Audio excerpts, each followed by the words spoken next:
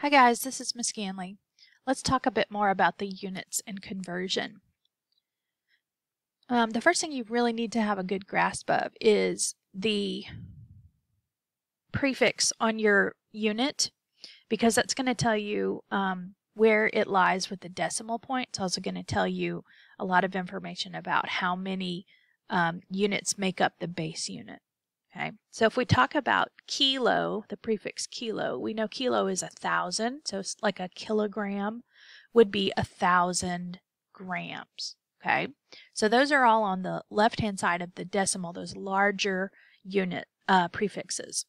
And so we're in radiation therapy going to focus mostly on centigrade and milli, so like millisieverts, because our particles are very small.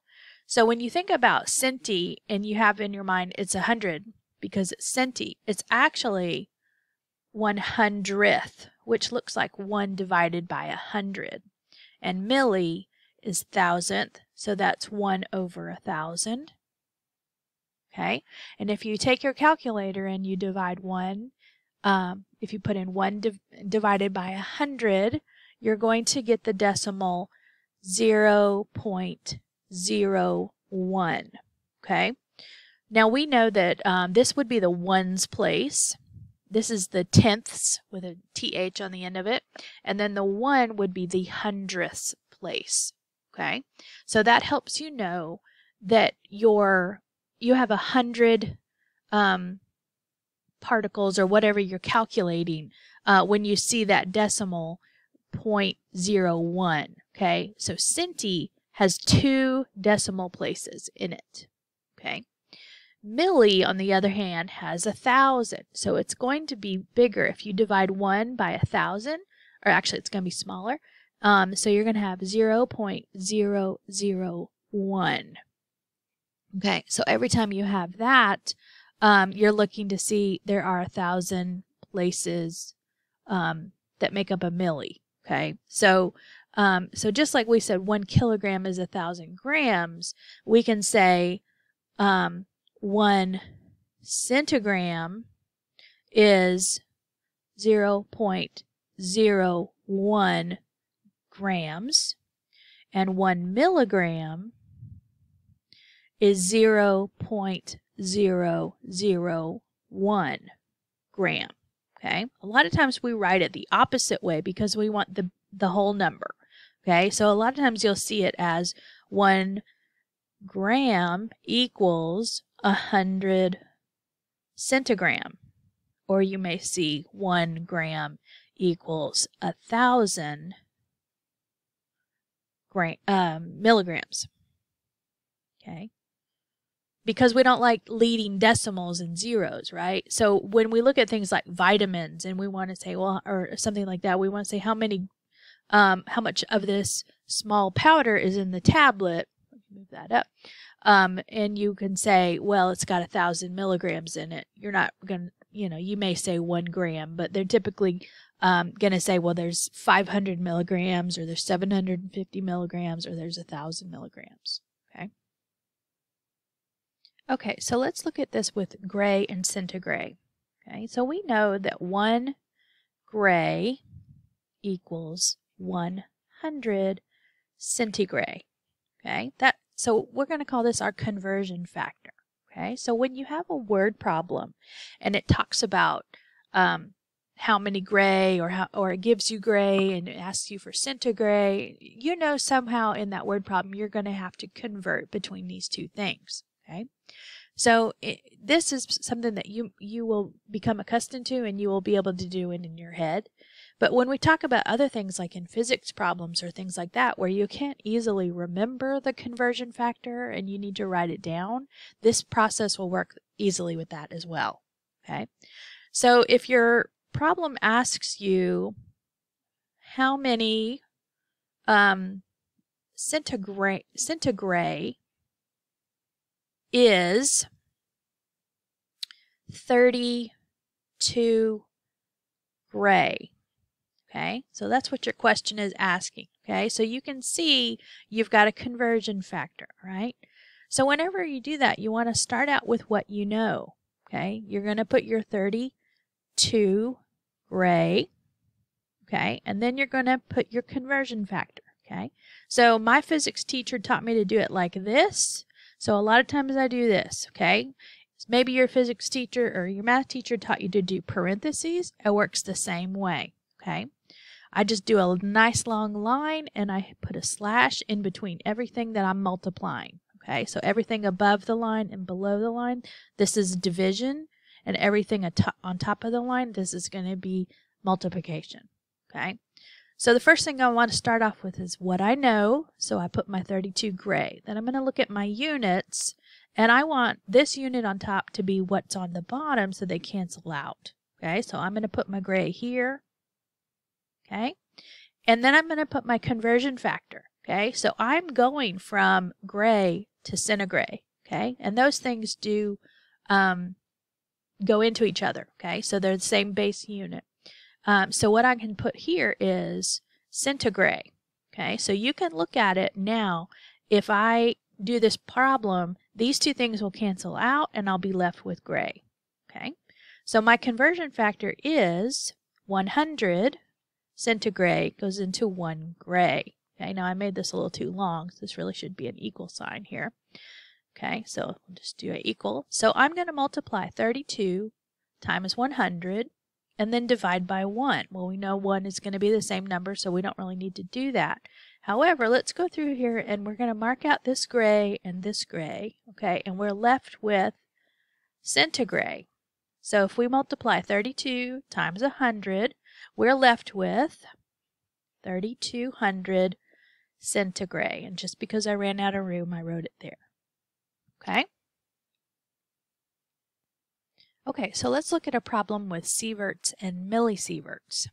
So our conversion factor is 1 sievert equals 1,000 millisieverts. Okay? Our question says you have 50 millisieverts. How many sieverts is that?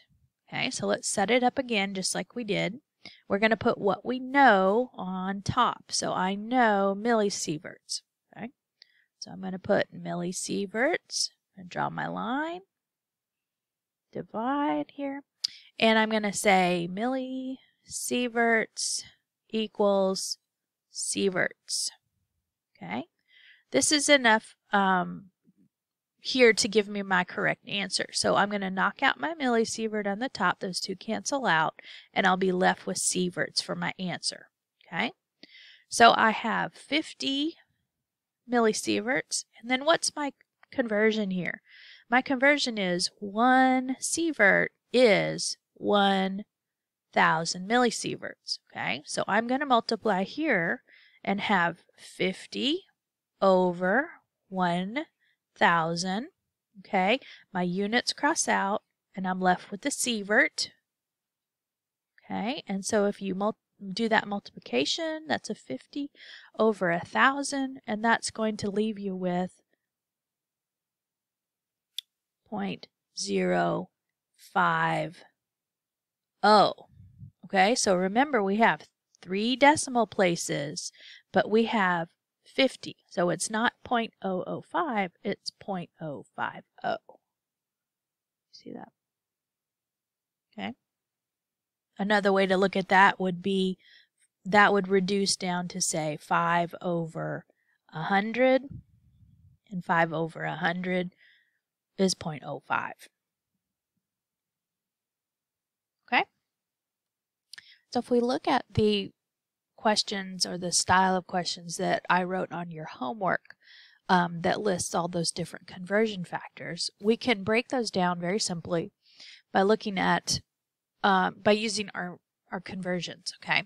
So we can say 1 gray is equal to blank centigrade. So it's the same question, it's just written in a different format. We're still looking for centigrade, but we are given gray, okay? So we can set it up the same way. So we always start with what we know. So we have 1 gray, okay, we'll draw our line, is equal to, we want gray on the bottom, we want centigrade on the top. Okay, so our conversion here is 1 gray is 100 centigrade. Okay, and we will multiply. 1 times 100 divided by 1, that's going to give us 100 centigray. Gray crosses out with gray, we're left with centigray. 1 times 100 is 100 centigray. Okay. So in my mind, I just do that in my head because I've done it so many times. I know that there's 100 centi in gray. Okay, so if it's 1 gray, it's 100. Okay, so this is the step that I was skipping because I'm kind of used to doing it, so I apologize for that. I hope that makes this a little bit easier for you.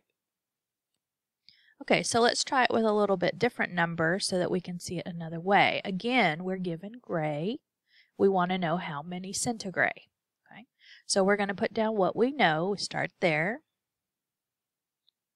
Okay, a line and conversion factor. So the gray goes on the bottom and the centigray goes on the top. Okay, there's 100 centigray in a gray, and that's what we're looking for, centigray, so we can stop there. Okay, so we're going to multiply 30 times 100 divided by 1. Grays will cancel out. 30 times 100 is going to be 3,000.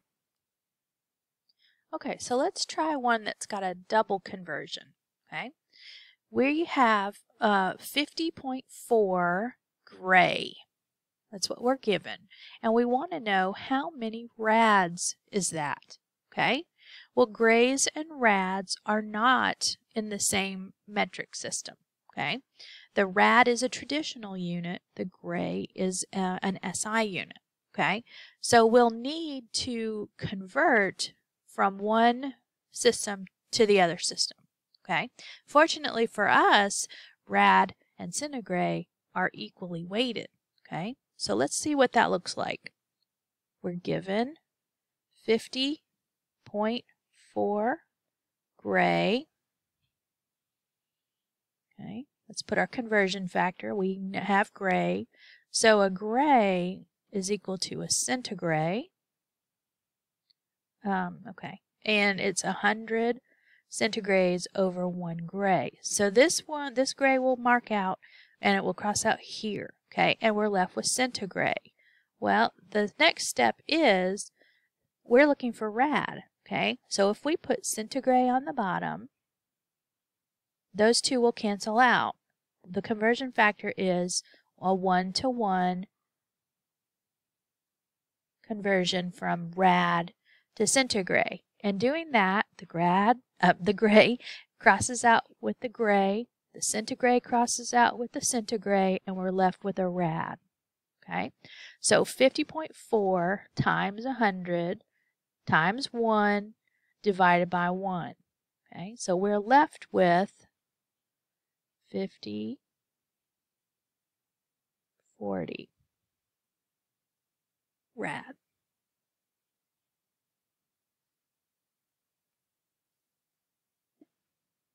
Okay, so let's look at it going from the smaller unit to the larger unit.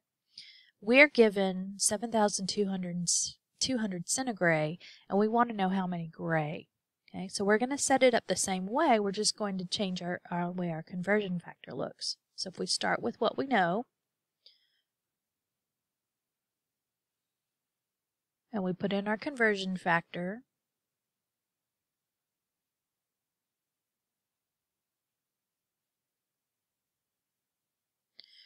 our centigrays are going to cancel out.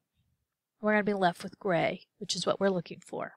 Okay, so what our math is 7,200 times 1 divided by 100. Okay, and that's going to give us 72 gray.